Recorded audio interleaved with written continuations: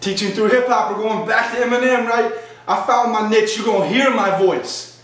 But listen to the first part. I found my niche, that's what he says. I found my niche, you're going to hear my voice. Until you're sick of it, you ain't going to have no choice. So, I found my voice, right?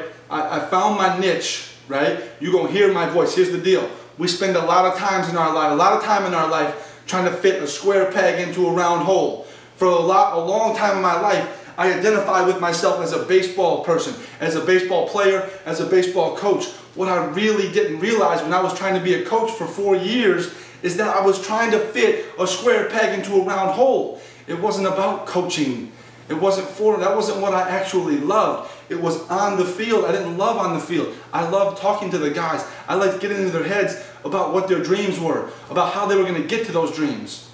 So now, I got my camera out. I'm on calls sometimes with groups, right? I'm speaking to people. I found my niche. Now you're going to hear my voice, right? And you can tune me out, no doubt. People do. I don't care about that because I don't speak for everybody. I speak for just the few, the people who are on the edge. I speak for the people who are going to spread the word. The mass market, man, most people tune everybody out anyways. That's the way it goes. Speak for the people that matter, for the people that want to hear you talk.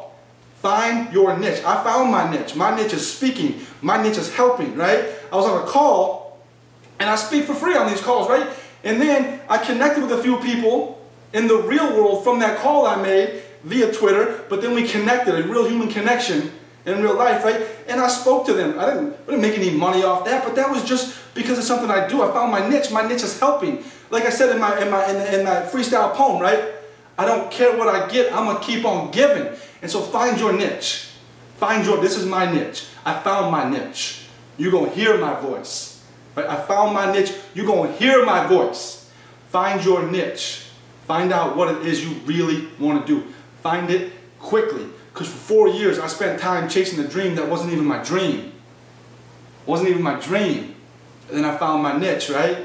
And like I said, I got out of my comfort zone, and the higher I climb. So find your niche.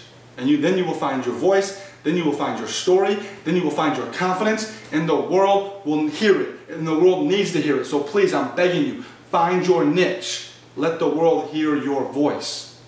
No grind, no glory.